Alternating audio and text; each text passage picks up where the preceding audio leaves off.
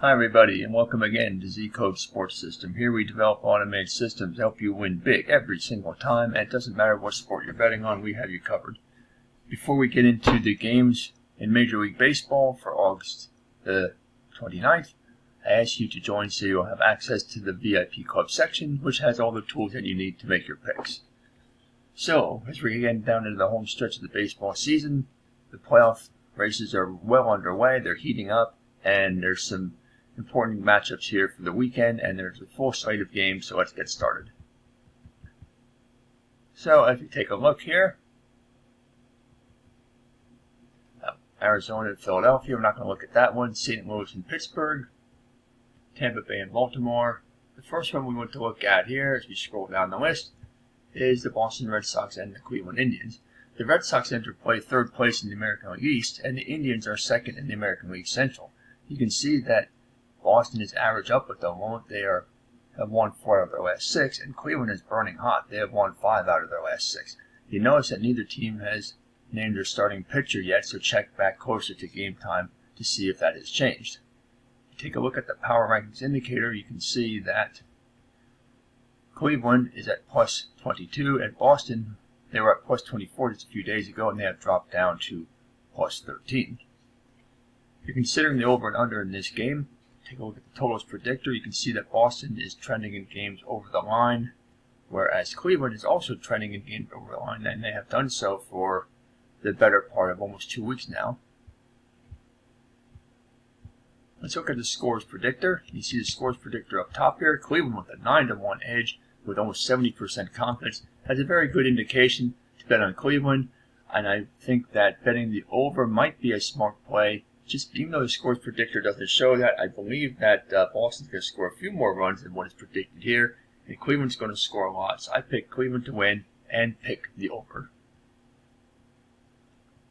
Next game we want to look at is the Toronto Blue Jays and the Detroit Tigers. You see that both teams are not playing very well lately. Both average down.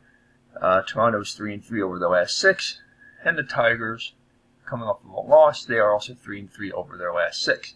The Blue Jays have to play 4th place in the American League East, and the Tigers are 3rd in the American League Central. If you take a look at the power rankings indicator, you can see that Detroit has a plus 20 to plus 11 advantage. You can see Detroit has gone on a steep uphill climb from 0 back on August 22nd up to that plus 20 points where they are right now.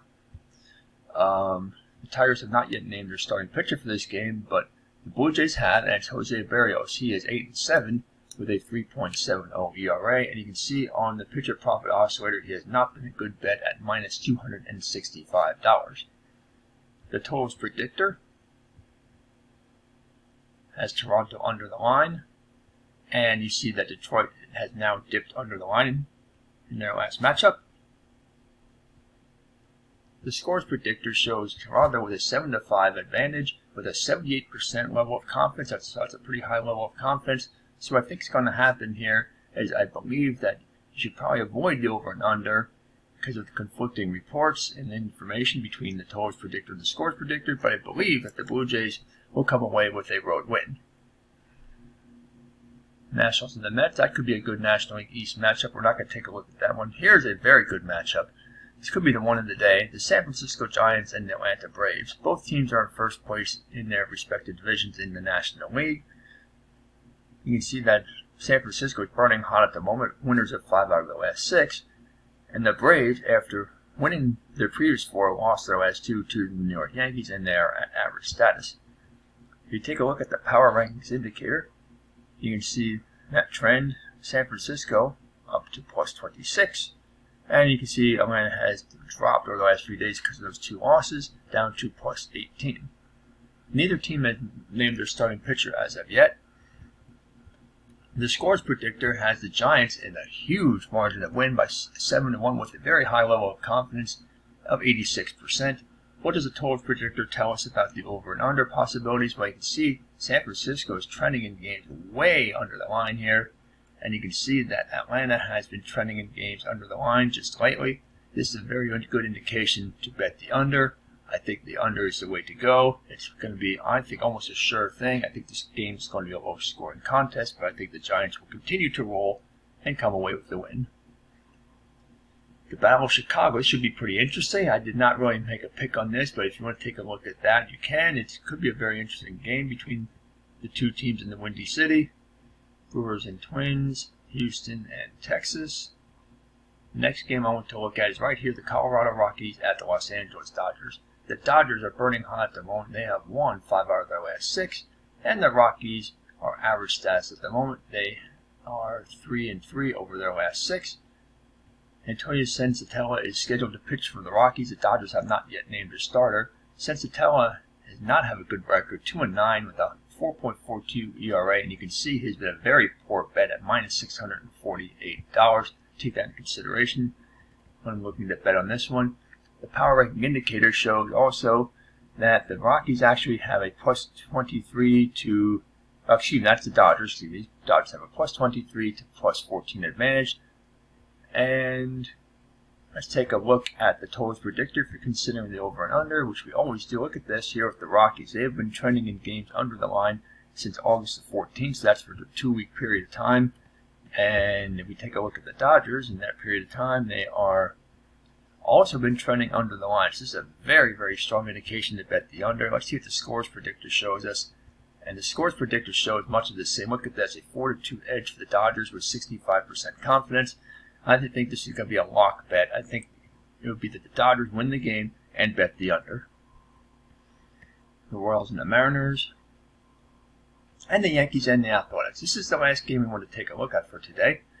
The Yankees come in burning hot. They have won their last 12 games. You can see here in the last 6 how they have been very dominant. And there we go. You can see those last 6 games, winning against Oakland, 2 against Atlanta, and 3 against Minnesota.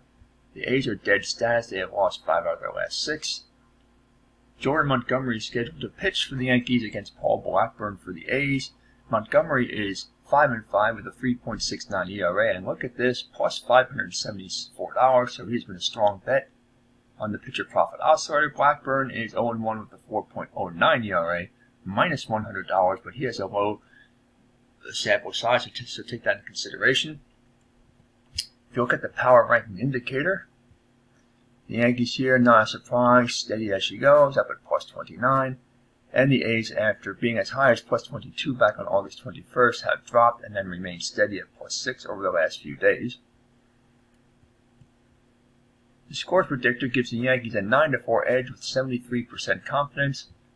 Totals predictor shows here close to the line right here for the Yankees. They have been close to the line for some time here. And look at the A's, they are a bit under the line over the last couple of days. I would probably avoid the over-under in this case. It's not a clear-cut enough evidence in either direction to bet that, but I would go with the Yankees. They are just too hot right now. I do not see them losing to a stumbling Oakland team. Go with the Yankees to win and cover. So there you have it. Those are all the games for August the 29th, and I hope you will enjoy. Happy betting, and we will see you next time.